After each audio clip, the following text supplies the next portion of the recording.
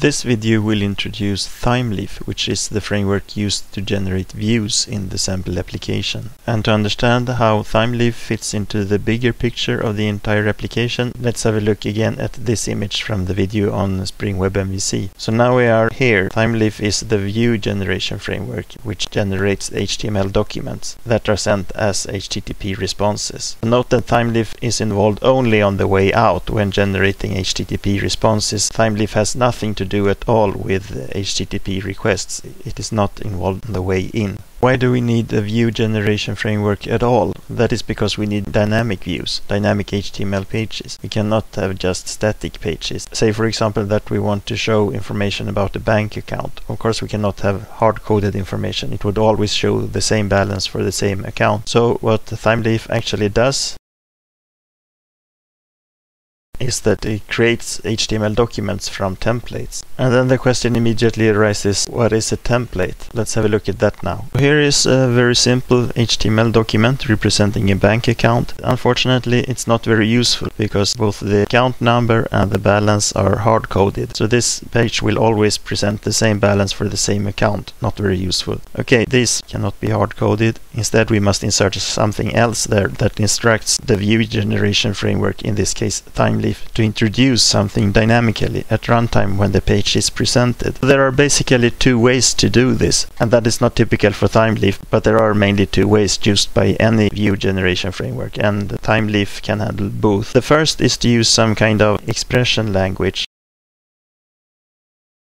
That is a programming language that is not an entire normal programming language like Java or Python or whatever, but a more simple thing that is used to generate data, to refer to some object in model and to generate an output. There's generally no state, no variables in such a language. The statements consist of one single line generating some piece of data that can be inserted into the HTML document. Typical expression language syntax is often something like this. It could of course be anything, but this is quite often used. We refer to some object in model. For now, let's not care about how the object appeared in the model and what the model is. I will come back to that later when looking at the code. Say for example that we have the current account that is somehow accessible, and here we want to insert the number. It could be something like this, and then we refer to the balance here. So this is one way to insert data dynamically. Now Thymeleaf, when processing, would look up the account number and the balance of the current account and insert into the HTML document, and then send the result in the HTTP response to the client. The other way to insert data dynamically into an HTML document is to use some kind of tags or attributes. And these are then not ordinary HTML tags or attributes that are part of the HTML specification, but instead tags defined by the view framework. And the view framework will then, when reading the template, replace those tags with data and HTML code.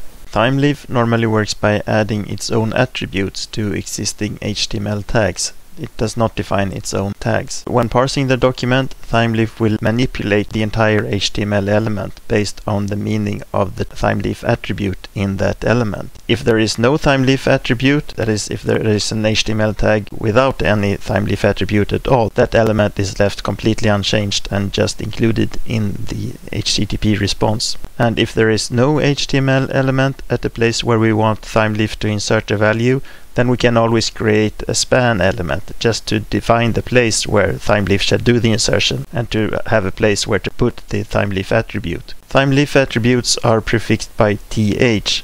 For example, th:"text" means to replace the content of the entire HTML element with the value of the th:"text" attribute. So th:"text" equals acct.no would then mean that the content of this element, this span element, would be the no property of the ACCT object, which here would be the account number. And again, let's not worry about how the ACCT object became available to Thymeleaf. Oops. There is not room for the p tag. Let's do like this. And then in the same way for the balance. This means Thymeleaf would replace the content of this lower span tag with the value of the balance property in the ACCT object. And when creating Thymeleaf, it was a goal to enable the HTML templates to be usable for web designers. So it should not look strange if just opened in the browser locally without Thymeleaf parsing. And that means it actually looks more like this. So here you're supposed to write some sample value that is not to be presented to the user, but just to show that some value could go there. So say that we enter the value 1, 2, 3.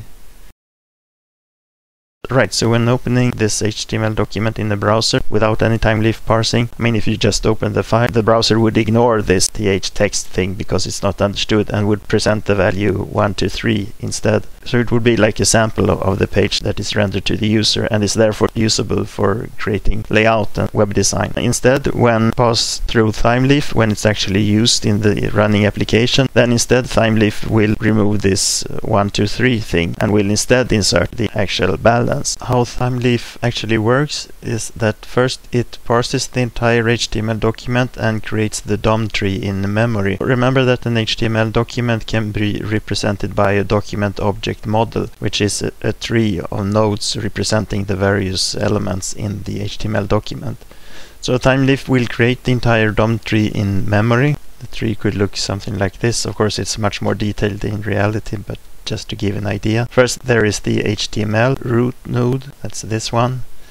Then there is a head, that's that one, and the body, that one. The body has an H1 and a P, actually 2P, this and this. Let's just consider the first one, this. So there is some text, the account number.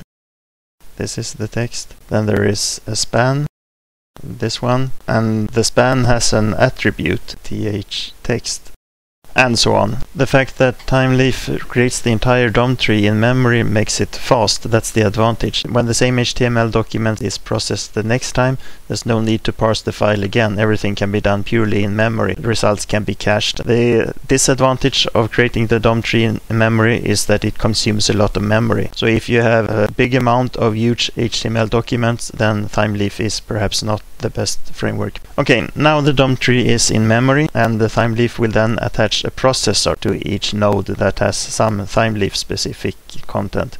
Nodes without Thymeleaf specific content will just be passed through as they are, nothing will be changed. But nodes that have some Thymeleaf specific content, this simple DOM tree here, it's only this one, will be handled by Thymeleaf, and Thymeleaf will attach a processor to each of those. A processor is an object internal to Thymeleaf that can handle the Thymeleaf specific thing, in this case the th text attribute, and can convert that into normal HTML according to the specification of how Thymeleaf attributes and expression language statements and so on should be handled. Okay, so there will be some amount of processors, one for each Thymeleaf specific thing. And in the Thymeleaf language, the total of all processors is called a dialect. It should be clear now that processors are the things that define how Thymeleaf acts. By changing processors, you will completely change behavior. That each processor can understand one specific Thymeleaf tag. Thymeleaf is very flexible in this way. You can plug in new processors and you get new behavior. Okay, in the sample application we are using the Spring standard dialect, which is a set of Thymeleaf processors that makes it appropriate to use together with the Spring WebMVC. So now we understand how Thymeleaf is working, and now it's time to look at the code. The first thing we'll consider in the code is configuration, how to make Spring WebMVC use Thymeleaf for view generation. And to understand that, we must again have a look at this image. What is it that decides which view generation framework to use? It is the view resolver, because the view resolver decides which view generator to use. Remember, this is an object that can generate the view. It is not the actual HTML document. So the view resolver decides which view generator to use, and we must have a view resolver that decides to use a Thymeleaf view generator, which means we must have a Thymeleaf view resolver. So what is it that makes Spring WebMVC use a Thymeleaf view resolver? So this in fact is a quite typical pluggability issue. We have one framework, in this case the Spring WebMVC, and we want it to call a particular other framework, in this case Thymeleaf. But we don't want to hardcode Thymeleaf in it, because we want also to be able to configure it to use other view generation frameworks. A very typical way to handle this, that is also used here in Spring WebMVC, is to make an interface that has different implementations. View resolver is an interface. And Thymeleaf provides a Thymeleaf view resolver implementation. So the dispatcher servlet just knows that it has a reference to some view resolver, and whatever implementation is plugged in will be used. So we have to plug in the Thymeleaf view resolver. So that's very typical solution. What is a bit specific to Spring Web MVC and Spring in general is the bean thinking. Everything is a bean. So in Spring MVC it works something like this. Okay, this is perhaps not exactly the code, but it gives the idea. In the dispatcher servlet there is an attribute something like a declaration of a view resolver, which Thymeleaf will use to resolve the view. And this is auto-wired.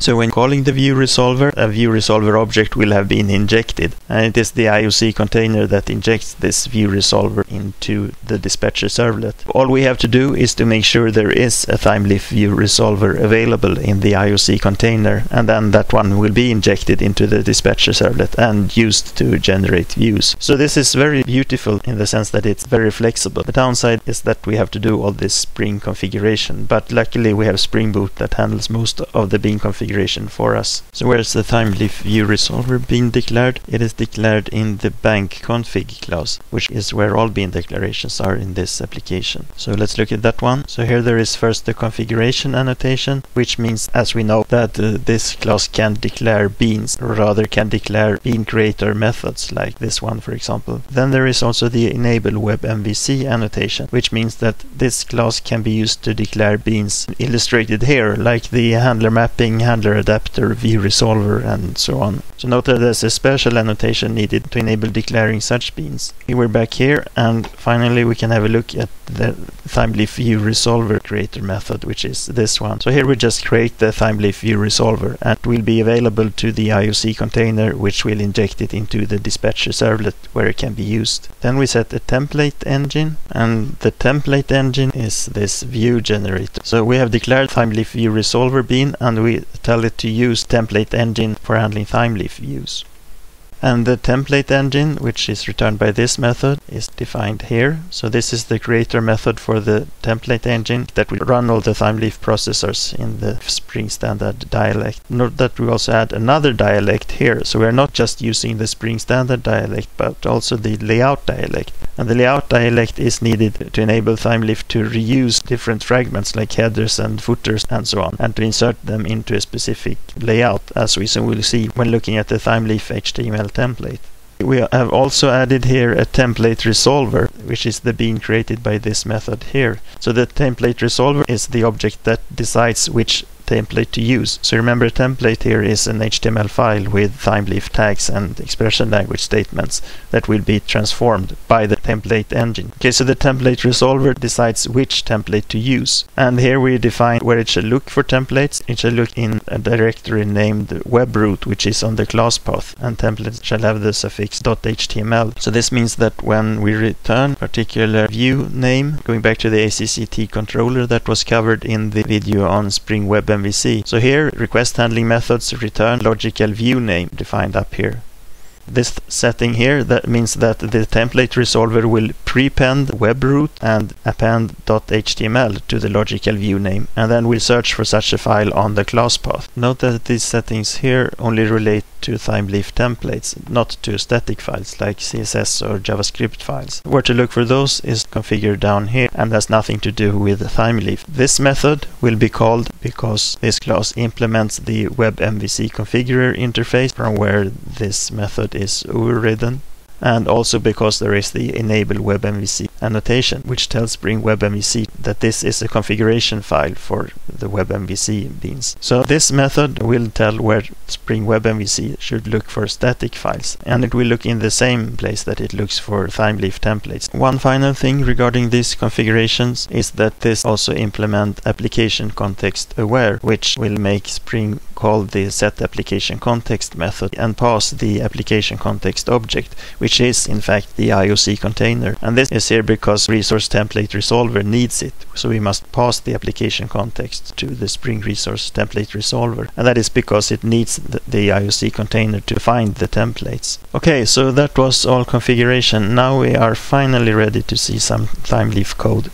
Okay, so now we look at the Thymeleaf tags and template language statements used in the sample application with the help of the select account page mainly. First we see how we arrive at the select account page, and now we're looking at the ACCT controller class. The first thing that will happen is that I generate a request for the root URL, and then we'll arrive at the request handling method for the default page URL. So the default page URL is just the root. And what this will do is that it will send an HTTP redirect to the browser. And the browser will then generate a new request for the select ACCT page URL, which is select ACCT. And then we'll arrive at the request handling method for that URL, which just returns the same URL again. And this is where Thymeleaf kicks in. Here we return the logical view name, and that will be resolved by the view resolver to Thymeleaf view generator, and finally Thymeleaf will generate the view. And via the Thymeleaf view resolver and the Thymeleaf template engine, we arrive at this page, which is the template for the select account page, this page here. First, there are some declarations regarding Thymeleaf up here that does not result in any output. So the first line where something actually happens, where some HTML is generated, is this line here. This line contains the decorate tag from the layout dialect. Remember, we included also the layout dialect, not just the Spring Standard dialect. So this tag has the value of an expression language statement here. And the syntax is that the statement is included in curly braces. Also note this symbol here, which says that the expression language statement results in an HTML fragment. So there are different symbols for different results of the expression language statement. And this one tells that it regards an HTML fragment. Okay, so decorate is used to reuse different fragments of the page. For example, in this page there is the header. There's also a heading up here which includes CSS files and so on, but it's not visible on the page. There is the navigation menu, there is the main content, and there is a footer. Those are the fragments of this page. And note that everything except the main content here is identical for each page, so it should be reused. We do not want to duplicate that HTML code. Also note that the layout is identical between each page. The header should always appear in the same place, the navigation menu always in the same place, and so on. So this means the structure of the page, the divs and the main footer and so on, HTML elements, are also the same in each page and should not have to be duplicated. So the decorate processor looks for this file here, layout.html, in the directory fragments in the directory resources, and that is used as the layout of the HTML page into which the different fragments will be included. So let's have a look at that one. So in resources, fragments, layout HTML, this is where the HTML generation will start. Thymeleaf will not go on from here just processing this document. Instead, it will start in the document indicated with the layout decorate, which contains the layout of the page. Layout is very simple. There's just a header, a nav, a main, and a footer. But anyway, this simple layout will be reused between different HTML pages. Okay, so here the layout dialect will find some replace tags that will be handled by the replace processor, and also a fragment. Replace simply means that this HTML element is removed and replaced by the content of this. So this says that in the resources directory there is a fragments directory where there is a header HTML file which has a header fragment, and the content of this header fragment will replace this header HTML element which will be removed. So resources, fragments, header HTML, and here there is a fragment whose name is header. So the content here, which is actually the header, will replace this element here. Again, note that in the expression language statement here we use the symbol to identify an HTML fragment. Okay, so that goes for all the replace. Then there is the fragment directive in the layout dialect, which tells Thymeleaf to look for a fragment named content in the document where everything started, the select ACCT, which was referring to the layout in which we are now. Okay, so in here Thymeleaf will look for a fragment named content, and it is here. So that means that this HTML element, the entire main section, will be inserted in the place where the layout fragment with the name content is in the layout HTML file. Okay, so that means that both the fragments that are similar between different pages, header, footer and so on, and the layout itself, this thing we are looking at here, will be reused between different pages. The only thing that is unique is the actual content, which is defined here in the page indicated by the logical view named returned by the request handling method in the ACCT controller. Okay, so now we know how HTML code can be reused between different HTML documents. Moving on, the next Thymeleaf related things we find is in the form. So this is the form for account creation, this form here. First there is the action attribute here, action. So this simply generates the URL of the action attribute. Here note that the expression language statement starts with this @ sign, and that means that it shall be resolved to a URL. This symbol meant HTML fragment, and this symbol means URL. And we will see more symbols soon. Okay, so this URL here is quite simple. It will be exactly the same. Let's see what HTML Thymeleaf generates here.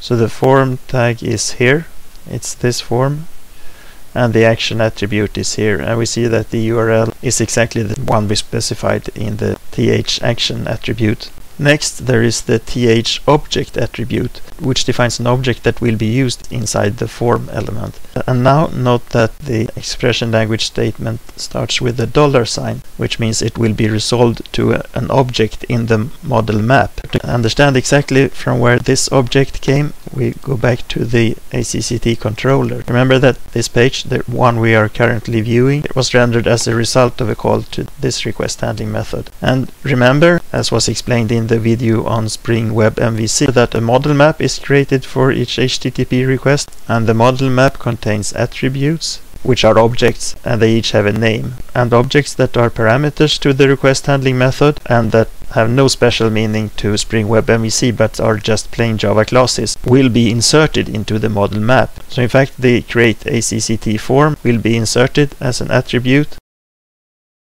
create ACCT form, and its name is not the object name, but it is the class name, but with the first letter lowercase. So the name in this case is exactly the object name, but it comes not from the object name. This could be whatever XYZ. The name of the attribute will be the class name with lowercase first letter. So its name will be create ACCT form, and also the object find ACCT form will be inserted, and its name will be the class name with lowercase first letter, namely find ACCT form. Okay, so this model map was created and is present when Thymeleaf is parsing the HTML document. Okay, so here Thymeleaf will see that we have the $sign, meaning it should look for an object in the model map, and it will look for the object with this name, create ACCT form, and will find that object here. That means the object referenced here is the one that was inserted in the model map by the request handling method. Right, so now Thymeleaf will operate on this object inside this form element. So inside the form element, the current object is this create ACCT form. And then note this symbol here, an expression language statement beginning with an asterisk. That means this thing will be resolved not to an object in the model map, but to a property of the current object. So here it will look for a property called holder name. And is there such a property? Let's have a look in the create ACCT form. Yes, there is such a property. There is the getter method get holder name. So this is the method that will be invoked by Thymeleaf to get the value of this property. That means that this input, the input text field, will be related to this holder name property. And let's have a look at the HTML rendered by Thymeleaf here. This line here is the HTML generated by Thymeleaf for this input element. So here we can see that the name, which would be the name of the HTTP parameter, gets the name of this property we defined, holder name, which was the property name here. And that means that when this form is submitted, HTTP parameter and property name will be holder name. And also now that when Thymeleaf is rendering the HTML, it will insert the value of this property. Note that the value here is empty, and that is because we had not entered anything in this field yet, so this property had no value. But now we'll do something interesting, namely create an account but enter invalid values. So when this form is now submitted, we will arrive at the request handling method handling a post request for the create ACCT URL, and then look at the parameters. There's just one parameter that will be inserted in the model map now, namely the create ACCT form, and now the properties will have values, the values we entered. So the holder name will be A and the balance will be -1, and both are in fact invalid. So we will come back to the same page again and see an error message. Now the property values are still here. Why did they not disappear? That is because Thymeleaf inserted the value here as a result of this field attribute, which can be seen here. So here the value is now A, which was the A we entered here. Right, that was the input field. So next there is this error message, this span element here, which is translated by Thymeleaf into this error message here, which has this HTML here. It is a span element, the class error, this element here. Okay, so first there is this if Thymeleaf attribute. That means that if the following expression language statement evaluates to true, then the content of this span element will be replaced by the content generated by this errors attribute here. But if instead it evaluates to false, then the entire element is removed and nothing is rendered at all, no HTML at all. Okay, so let's look at this expression language here. First the $sign, meaning we refer to an object. And which object? The object's name starts with an hash sign, and that means it is one of Thymeleaf's built-in helper objects. It does not relate to the model map. That's the meaning of the hash character. And this built-in fields object has a method called hasErrors that will return true if there was any failed validation for the property with this name. And which property holder name? Well, the one in the object we are currently working with. So if there are such errors, then this span should be rendered, there should be HTML, and it is the HTML returned by this attribute here. So errors will return the error message for the property holder name. See that there is this symbol here, which means the expression language statement refers to a property in the object we are currently working with. So this error message is the one that was specified in the create ACCT form for this validator here. So now we've covered everything related to Thymeleaf in this file. There are other Thymeleaf attributes and statements here, but it's just the same things again and again. We have seen all kinds of Thymeleaf things that there are here. But before we leave this file, there is one more thing I'd like to show, and that is this line. Why is this find ACCT form added to the model attribute here, and why is it not here? This method is the one generating the select account page first when we just send a GET request to view the page the first time. This is the method handling the request where we submit the create account form. The thing is that here we have both the create account form and the find account form as method parameters, so both are inserted into the model map. But here only the create account form is a method parameter, so there is no find account form inserted into the model map. And if there is an error, we want to show the select account page again, and the select account page requires the find account form, so therefore we must insert it. The select account page contains the form where you can search for an account, this form here, and therefore it requires the find account form. So in fact, if we do not add the find account form to the model map, then an exception will be generated because Thymeleaf will fail to parse this statement here. And this line also illustrates explicit naming of a model attribute. In this case, the model attribute was inserted in the model map under the class name but with lowercase first letter. But here, where we insert it manually, using the model.addAttribute method, no automatic naming will take place, but we have to specify the name ourselves. The name is the find ACCT form obj name, which is of course find ACCT form, and I say of course because that is the name used here in the Thymeleaf template. And there are no other Thymeleaf things in any other of the HTML files either, so that was all Thymeleaf things we need to understand the sample application. And that concludes our coverage of the Thymeleaf framework.